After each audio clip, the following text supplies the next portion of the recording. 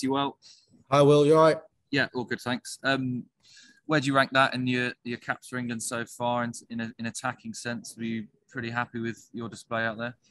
Yeah, it was a special game to come away to Rome, such a historic city, and play in such a iconic stadium was exciting. I was excited to start the week, and then when I got selected, I was buzzing, to be honest, to get here and rip in. I thought the boys set the tone early doors nicely. The forward pack, especially, put us on the front foot and allowed me and Harry to play the way we want to play.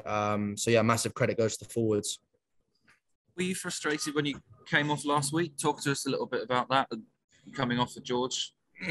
Nah, never any frustration. It's a team game. We trained all week as a squad, and for me, George is a brilliant player. I've learned a lot of him in my 5 years being here, being around the camp, and also before that, we exchanged a lot of texts growing up, and I enjoy working with him whilst in camp. So yeah, no frustration at all. Just wanted to ask you about the sort of specifics of a couple of tries, if that's all right. The one that you scored with the 1-2 with Max, and then the one at the end where you sort of dragged the defender out and ended up putting Max in and Sinclair scored. What are you looking for? What are the triggers that you're looking for in a defence that makes you think, right, it's on to go? So I think the first try was on the back of a few good tough carries from the forwards, and then we got into position where it was 2v2 with about 15 meters, and Max told me to back myself and get on the outside. And then I threw in the ball. He was in acres of space, and then something I'm trying to work on, seeing the best players in the world do it, and DuPont and stuff like that, is second touch lines, get on the inside, especially with our dangerous runners in the wide channels. If you give them half a chance on the edges, and some of our forwards as well, like Jamie and Domers, if you give them chances in wide channels, it gives you a good opportunity to get a second touch on the inside. And then the second one you spoke about, again, it's off the work ball from Max. He presented himself, gave me an option, and made my job pretty easy, just passing the ball. And then we speak a lot about keeping the ball alive and support lines. So it was brilliant from Sinks to get on the inside of that and score another try. He was pretty buzzing with that. Yeah. You mentioned there that you study a bit of DuPont. Is that a regular thing? And who else would you look at? And what other bits of people's games are you trying to emulate or take for yourself? Yeah, if you look at the way he scores almost every game, sometimes he pulls miracles out the hat and runs the length, but a lot of the time he poaches on the back of good work from the outside boys. And even his try yesterday was a good inside support line. And you see a lot of players do it now in World Rugby and in Mwanga and these sort of players get second touch lines and try and keep the ball alive as opposed to go into rucks.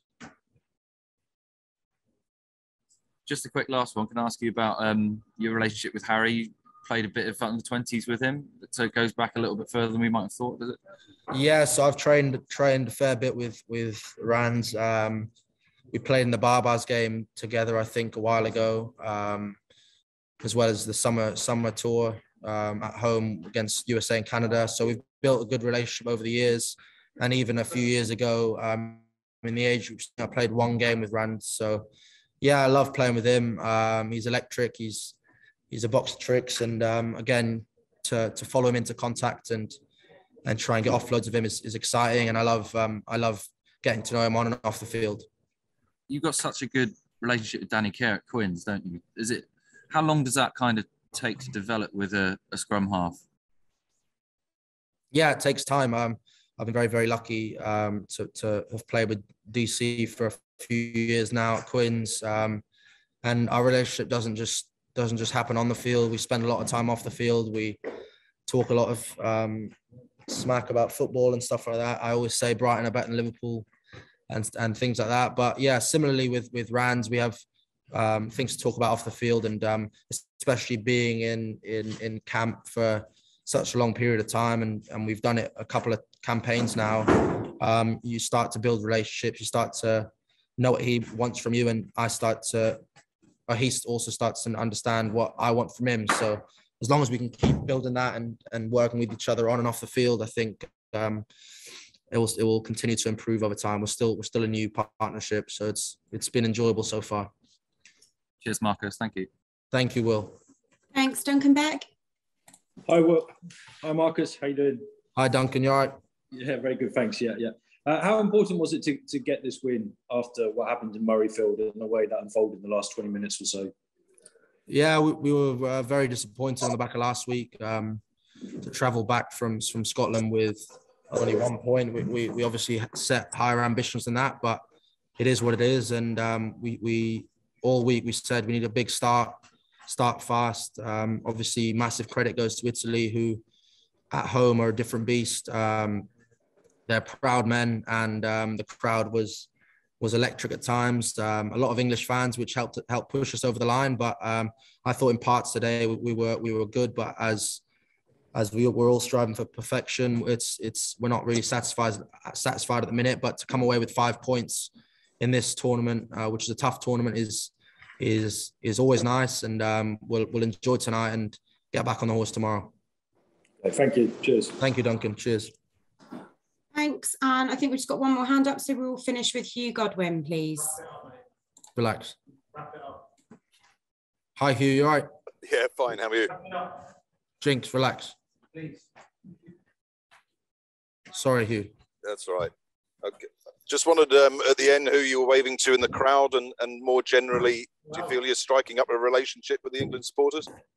Yeah, it was nice to take a walk round. I had family friends on one side, and then on the other side, I had my mum, dad, and my girlfriend who made the trip over, which was special. It's always nice to play in such a brilliant crowd who are behind you with whatever decision and whatever happens in the field. And we definitely had that today with the English fans, as well as to have my family and my girlfriend there made it extra special. Sorry. That's all right. Concentrate.